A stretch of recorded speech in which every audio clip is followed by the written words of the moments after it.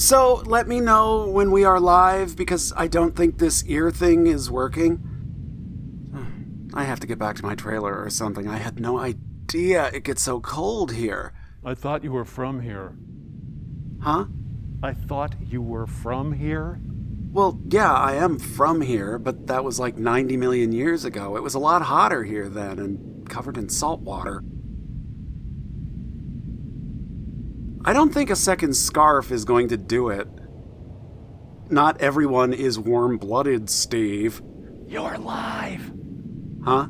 You are live! Oh, hey, I didn't see you there. I was just thinking about fish. Hi, I'm Terminonaris robusta, an extinct crocodiliform from the Cretaceous period, and I want to be your official Minnesota state fossil. Just like the fine folks in the ice houses behind me, I grew up fishing around here. Now, I didn't have any high-tech fish-finding screens or fancy graphite reels. I used my big mouth! My friends say I still use my big mouth a lot. If you elect me your state fossil, I'll put my big mouth to work for you. Besides, did you know that no other state has any kind of croc as its official fossil? Let's change that.